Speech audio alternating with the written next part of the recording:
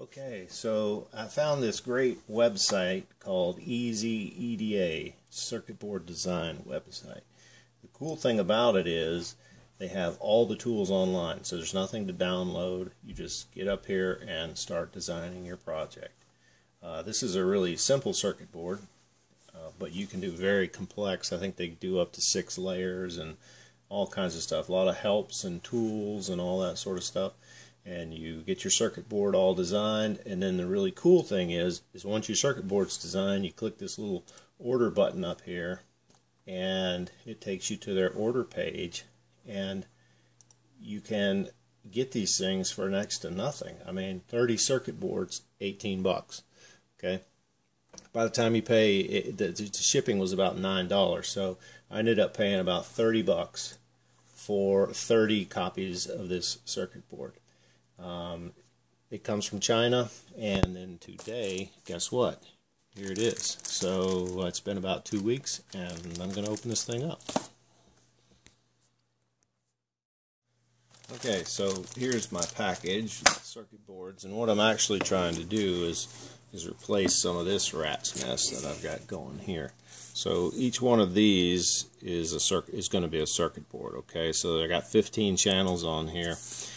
Each one can run a stepper motor or some other whatever these I'm doing with these chips here. So I just want to clean this up, make a circuit board for each one, and then I can put them on a project the way that I wanted to. All right, so let's open this baby up and see what we got.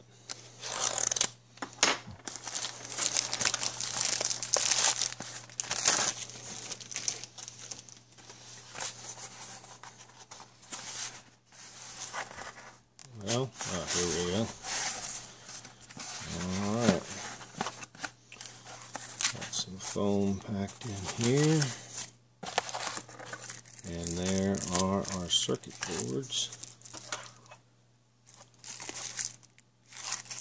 in this little piece of plastic.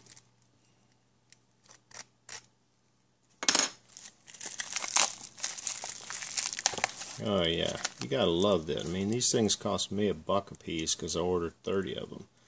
But if you order, the more you order, the cheaper they get. So let's have a look at this thing up close.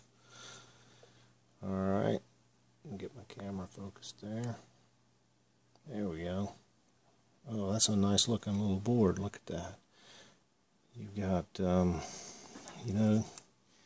all these holes are, this is a double-sided board. All the holes plate through to the other side. You got your masking. You get masking on both sides. So this is a lead-free one.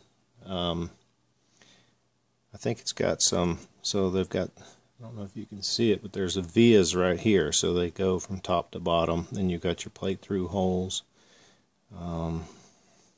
Pretty simple little board, but man, they just do excellent. This is these pads are a little bigger than the default size for the pad, and then I did a fill. It has a fill option, so this is all copper filled. Wow, I couldn't be happier with that board.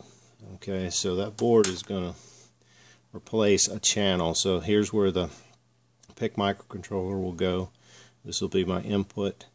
Serial input here, and then this will be my digital or analog input output over here. Got a place for LEDs, and this is just power coming in over there. So everything I need for one channel right on this board. So excellent. I think I'll put one together and show you the finished product. Okay, now I've got this baby all soldered up.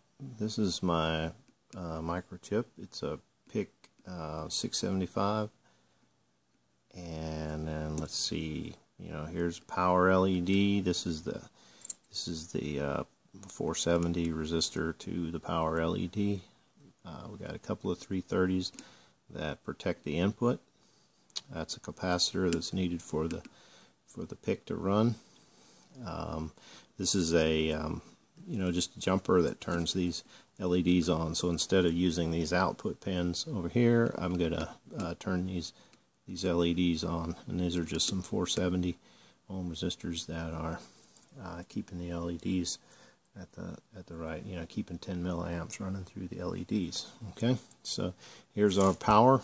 This is your negative, positive pin. These pins connect over to here and they power everything in here. And then this is our input, serial input, and this is our serial output. So basically what we're doing is the serial signal is going to come in here. It's going to tell the chip what state to set the pins, and that's what it's going to do. It's going to set the pins, and there's no response going back through to the serial output, but if you want to check the state of the pins, you can actually, it'll send it back to you. Okay, and then what we've got is this is it's a USB to serial adapter. These things are about $2-3 on eBay, and so we'll just plug this into our USB port, and then we'll control everything over on the computer with Python. So let's get this thing going. Okay, I have plugged up the USB. There it is right up there, and it runs down to here. We've got our power light is on, so we're good to go. So let's go over here and see if we can just take a look at the code that we're going to do. This is really simple. Basically, we're just going to do binary counting. Okay, so once we connect up to the module, so there's importing the module control, connecting to the port,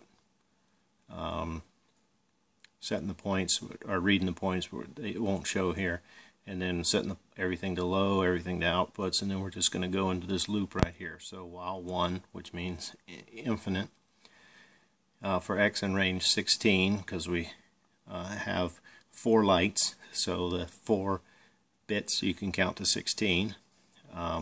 We're going to write out to 1, we're going to write X, and then we're going to just sleep for half a second and do it again, right? Okay, so let me control F5, and we should be rolling. Yep. Alright. So here we are. Now those of you that know how to count in binary will see that that's exactly what we're doing. This is your 0, 1, 2, and 3. So we start, lights go out, 0, 1, 2, 3, 4, 5, 6, 7, 8, 9, 10, 11, 12, 13, 14, 15. There we go, back to 0. Alright, well, we got our module going. I love these boards, and they just look really nice. I mean, you can't beat it for $1. Sure makes things a lot neater. Alright.